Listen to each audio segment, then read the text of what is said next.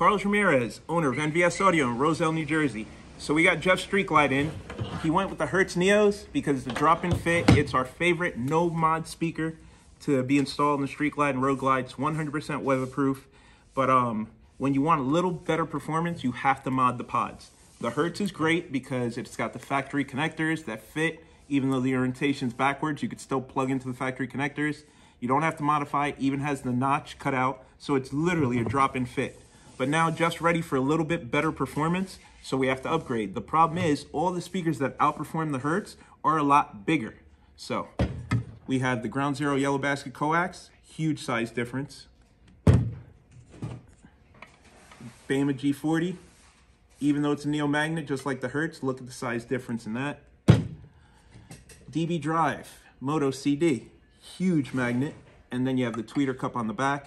So obviously these are not drop-in fit speakers.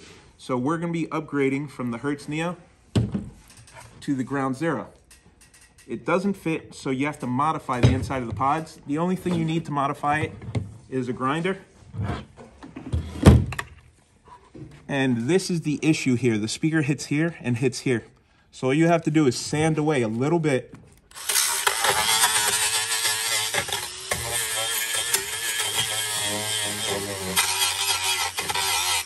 Takes about 5 minutes per pod,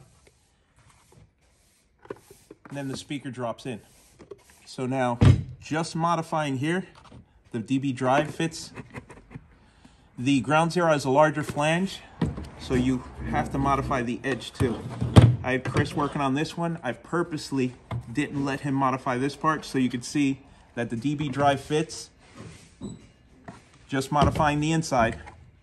But in order to get the Ground Zero to fit, you have to open up the ring just a little bit.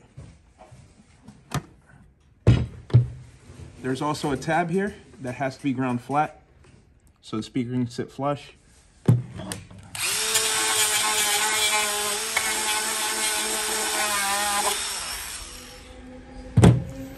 So now, if you're doing the DB Drive, it's all you have to do. Speaker sits in completely flush.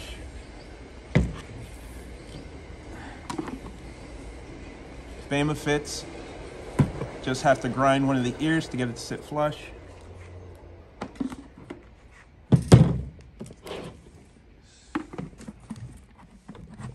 Euphoria Carbon. This part sits fine, but the magnet's a little deeper. So you have to take off a little more material on the inside.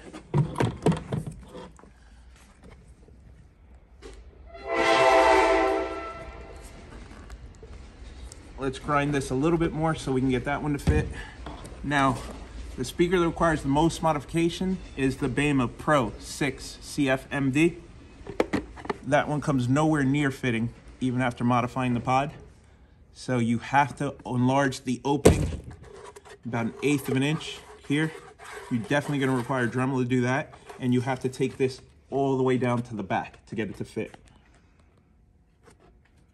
So we're not going to modify his pod to fit this, considering that's not the speaker he's running, but we're going to take off a little bit more so the Euphoria Carbon will drop in. So we need about 1/8 of an inch more, that will drop in.